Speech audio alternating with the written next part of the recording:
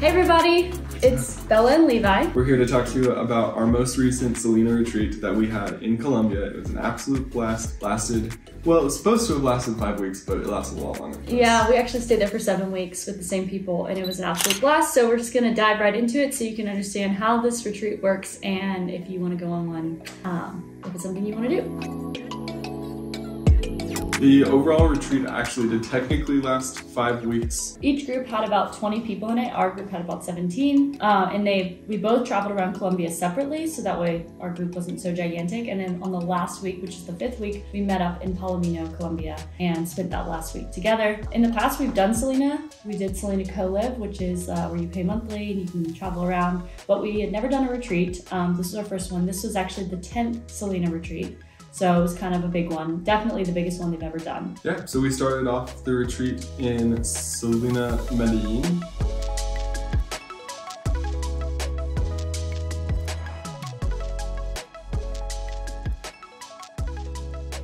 The entire city is a botanical garden, basically. It truly is. Insanely green. It's a big party town, so like it was a really fun place to start off with our group. The overview we said was like, the location was a great place. It's beautiful, like you said, botanical garden. But then it was also a good place for us to like get to know each other.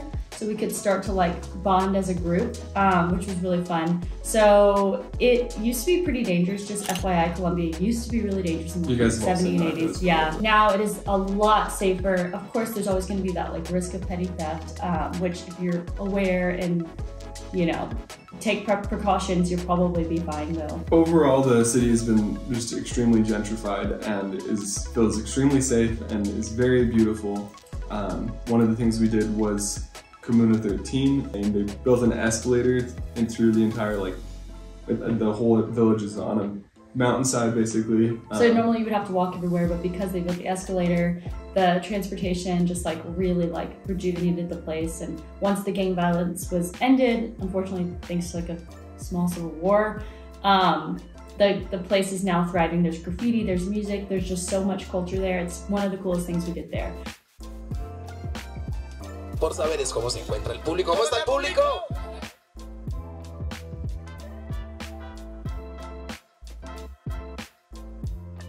But real quick, just Medellin is the second largest city in Colombia. As far as getting around goes, the Selina that we stayed at was in El Poblado, which is one of the most touristic places. It's where all the clubs and parties and dancing and things like that are. Selina there is like literally a 5-minute walk from Valencia, which is the main, Provenza, which is like the main area where you can go out, restaurants, bars, really beautiful, very walkable. Just so much to do, so much to see. Yeah, and also like Medellin is like, they call it the city of eternal spring. So like the weather is genuinely perfect year round, like you're 75 degrees Fahrenheit, 20 degrees Celsius. Like you're really like sitting pretty when it comes to being able to just be super comfortable. But don't wear sandals. Apparently it is like a big no-no. We definitely wore them once and we learned the hard way. So just breaking down some of the things that we did that we really liked. So Comuna 13, like Levi said. Another tour we did was called Guatape. It's a city maybe an hour outside of Medellin. It's where this giant rock is and you can like climb up the rock and then there's like boat tours. It's really cool. Another thing we did was took a Chiva bus, which is just basically like a party bus where you're just standing up and everyone's dancing. It's super fun, super fun. Okay, week 2. This is when we went to Selina Quindio, which is the countryside of Colombia, also known as like the coffee growing region.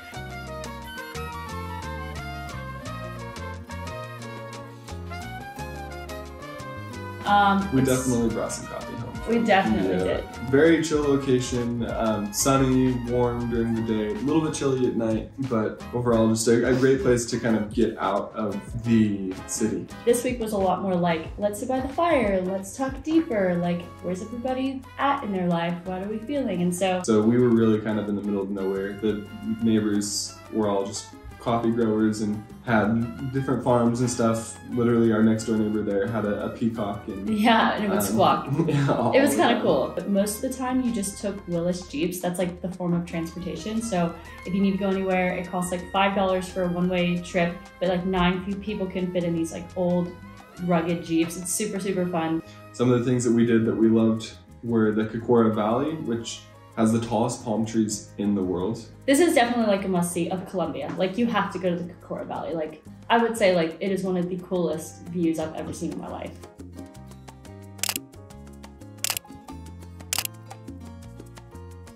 So the third location that we went to was in Bogota. There's 3 Selinas in Bogota.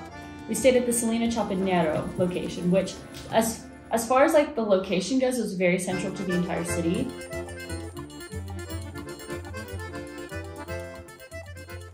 Though I think some of the other Selinas might have a little bit more of a unique experience, so maybe try out one of the other ones. But in general, Bogota, very big city. I mean, it's the capital of Colombia.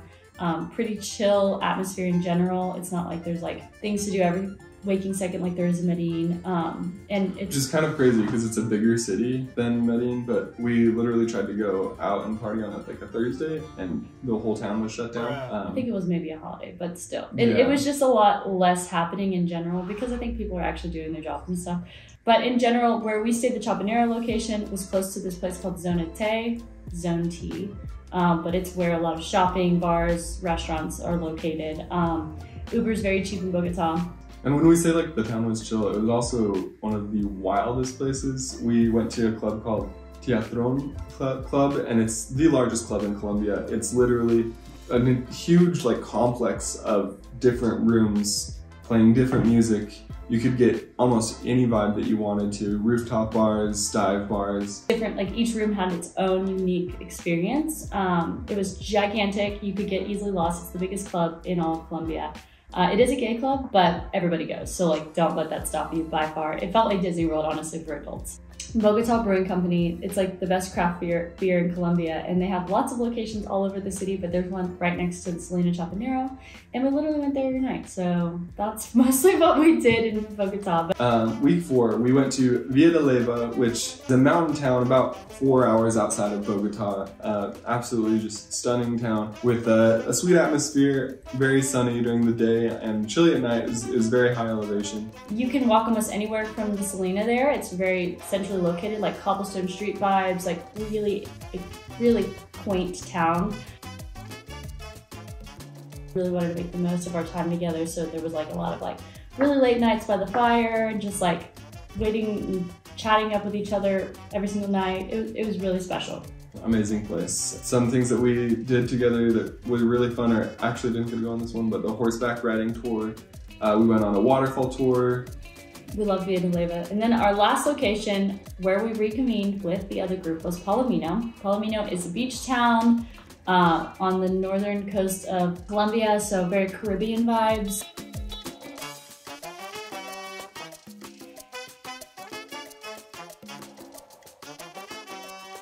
Surf, beach bum kind of atmosphere, and it's hot all the time there, like hot in the day, hot in the night. It was pretty cold all throughout Colombia before we got to Palomino, so it was a very big climate shift for all of us. But yeah, Colombia in general is a very like mountainous region, yeah. And so you've got like a lot of elevation. So even though you're on like the equator, it's still really chilly, but it never gets cold.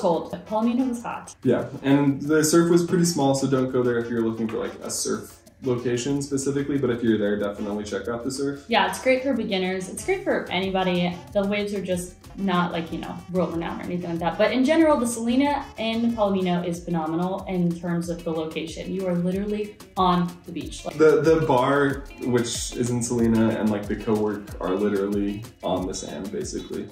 So you're definitely right there. So some things that we did in Palomino that we really liked. We went on like this tubing trip, which was supposed to be like a half-an-hour hike. It was more like an hour-and-a-half hike. Yeah. And everyone was wearing flip-flops, but we got to the end of the hike and got to meet some like indigenous tribes that are pretty disconnected from civilization. It was just a really unique experience to see their way of life. And then really close to the village, we hopped in the river and floated down on tubes all the way to the ocean. Yeah, it was like 4 hours of floating. It was really beautiful. Leyva is naked right now. Ready?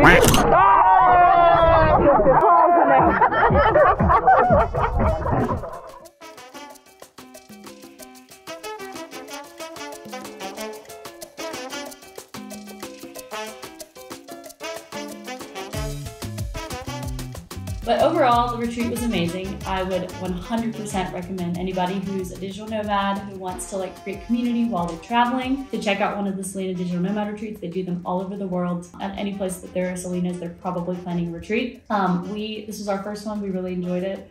We were actually the technical content creators for the retreat, so we ended up doing every tour there was and every experience there was because we had to get content for it. Also why this video probably has some good footage. But yeah, I'd say it was like really worth it. But then there was like the 2 bonus weeks. So the 2 bonus weeks, we went to, right after Palomino, we went to the La Guajira Desert, which was just one of the most insane places on this earth. It's just think Sahara Desert right into the ocean. And Yeah. so you're like on sand dunes that just drop off into the ocean, and it's, you know, It's one of the most unique experiences red places in the rock world. cliffs, and it's just absolutely stunning And definitely very a tour unique. worth going on if you're in Palomino or Santa Marta or in any of those locations on the Caribbean coast. Like, take the trip, take the tour to La Guajira. Don't try to do it by yourself. Definitely, yeah. It's not even technically in Colombian jurisdiction. It's kind of on the border of Colombia and Venezuela. The indigenous tribe of the Wayuu technically owns this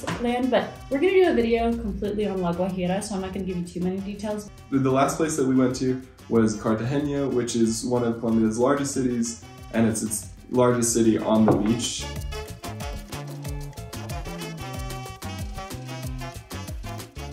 Very unique architecture, beautiful, colorful city, full of life, full of parties, full of great food. We loved it. So it was just a great place to end our retreat. The coolest part of this whole experience is meeting the people from the retreat. So if you're one of those lucky 17 in Caribe or 40 total from Caribe and Pacifica, we thank you for the experience you gave us. And you guys feeling alright.